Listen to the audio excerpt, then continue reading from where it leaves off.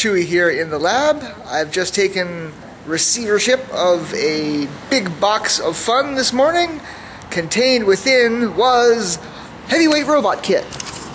Kind of. This is the heavyweight robot fought in 2013, the last RoboGames. It's called Super Fluffy Pink Bunny from the I'm gonna have to look that up.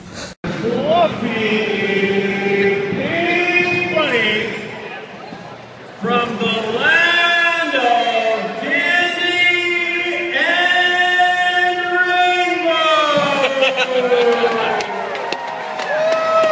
rainbows. Super Fluffy Pink Bunny from the land of candy and rainbows.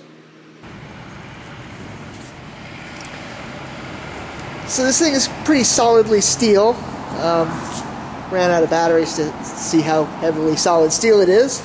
But love these rubber dock bumpers.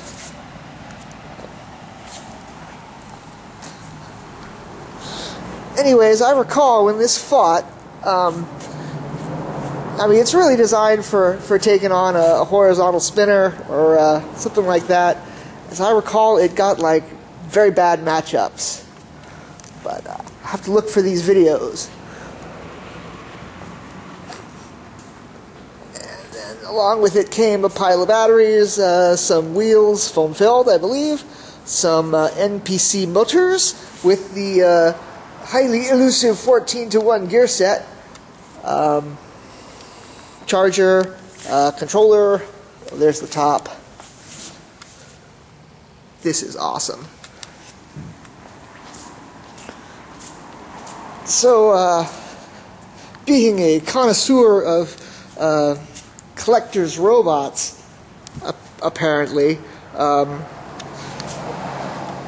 you notice funny little details. Like, everybody certainly has their own building style, you know, and a robot like this, there are a lot of nice little touches that you don't often see. Like, who paints the inside of the robot with black crinkle paint, even?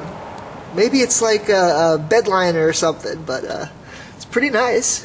Let's see, what are the other kind of clever details? Oh, it looks like every fastener on the whole robot is the whatever it is, 3/8 fine thread, no, 5/16 fine thread, whatever fits the NPC motor.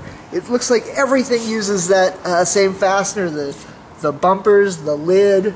Actually, that's really all there is, because it's kind of just a solid box. Let's see. Of course, there's the bunny in the box, in the armored polycarbonate. So I looked at this thing, and I see that it's like pretty solidly welded. I couldn't quite figure out how you get the rabbit in and out of there. So I poked at it for a while and realized you can kind of shove the ears in the holes, and this plate slips out and he comes out through the front.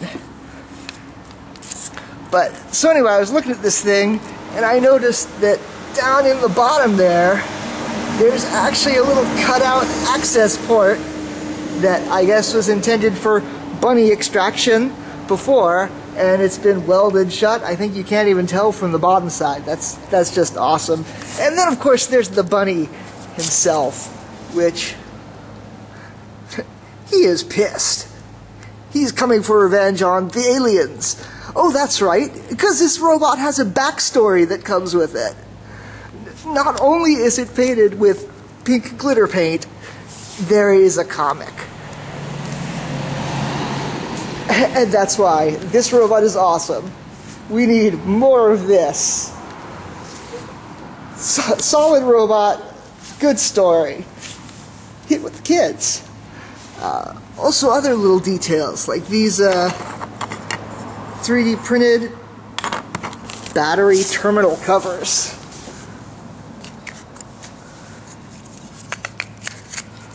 Passage for the wire there. Or this receiver tray, 3D printed. well labeled. Wire management. Laser cut top, I'm sure. Velcroed. Strain relieved.